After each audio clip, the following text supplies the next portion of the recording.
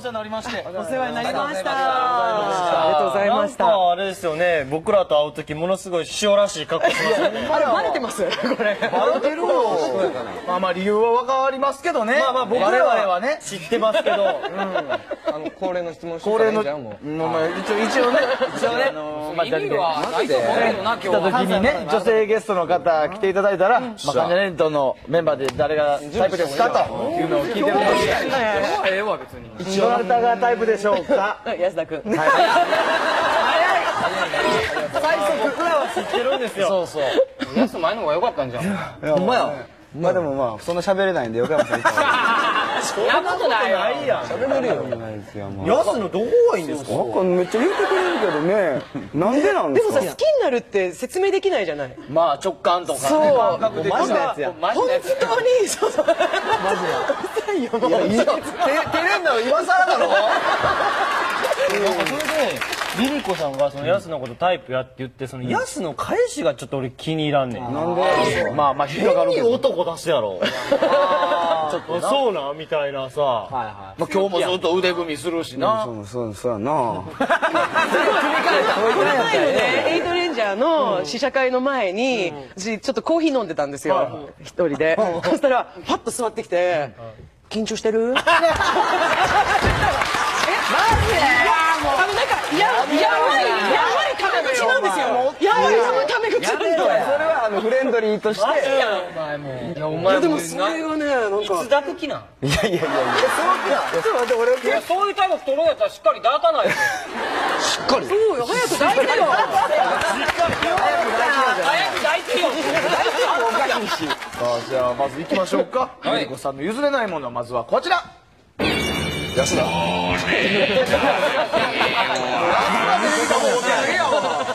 譲れません。はい、エンドロールは必ずチェック。まあ番組の最後にね、縦だったり横に流れるやつね。スタッフさんの名前をチェックしますね。なんでチェックするの？すごいもう23年なんですよ、私芸能生活で。意外と長くて、最初の頃も全然仕事がなくて、やっぱりスタッフさんのお名前をチェックして、もう自分で電話して売り込みに行くというやり方を。営業？はい、営業自分で。じゃあそれこそそのプロデューサーやったりとか。そうですね。っていうクレジット見て、あ、この人や、これ制作会社の人や、あ、曲の人やみたいな。で電話してで会いに行くという。一番最初何の番組お願いしたとか思います？結構ね、フレンドパーク、あ、関口さんの、はいフレンドパークをずっとプロデューサーさん本人に出たいです出たいですって言って、いやもう君はもう知名度がまだないからって言ってずっと待ってたんですけど、最後の最後に本当終わる数ヶ月前に「王様のブランチ」チームで、はい本当はもう当時優香さんだったんで、優香さんと谷原さんと橋野恵美ちゃんだけだったと思うんですけど、一緒に入れてもらって。嬉しいでしょう。他にもほんならその番組出るにあたってスタッフに交渉したんは、最近ですね「情熱大陸」に出たいなと思って、あれは向こうから言うてくるもんね。そうあれはでもやっぱり密着してくれ、リリコに密着してくださいと。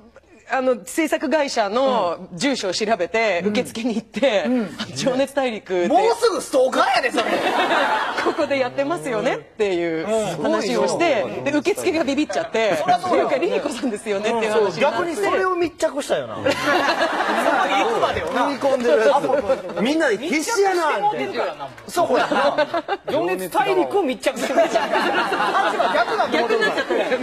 実際受付まで行って向こうびっくりされて。でそうで電話をしてくれて上まで、でじゃあ本人来てるんだったらどうぞって言って、でスタッフの方に自分が出した本とかプロフィールを渡して、で携帯電話書いて、でちょっと面白い人生を送ってるんでぜひ密着してくださいって。結果はどうなったの？まだ何も連絡ないですね。まだ。はい、でも待ってます。待ちやね。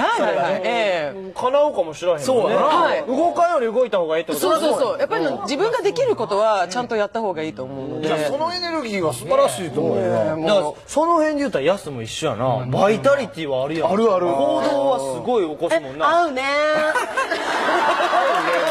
二人で情熱大陸出てたら嫌やで俺。どんな見方したら何があるって。何がある。だから結婚するまでみたいな。取り上げられてるの。笑顔はこっちに。仕事増やすためにいろいろ。いやまあやっぱり自分ができることって口に出した方がいいと思うんですよ。しかも自分のやりたいことも口に出した方がいいと思いますし、でも私多分エイトレンジャーの試写会とかも私もずっといつやんのってずっと東宝さんに連絡して、で私関ジャニエイターの皆さん大好きなんで。なんかいつ試写回るのってまず聞いて、大好きなんでって私ずっと宣伝部に電話して。マネージャーさんっておらへんの？いますよ。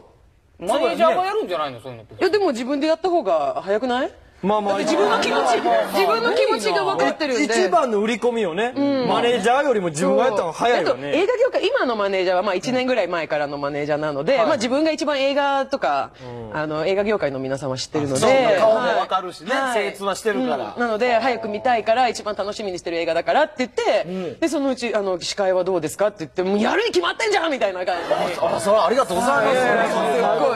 すごい嬉しかった。嬉しかったけどすごい緊張した。俺見てた。じゃあ安田の質問あながち間違ってなかった。いやめっちゃ緊張しました。それで出たやな、緊張してる。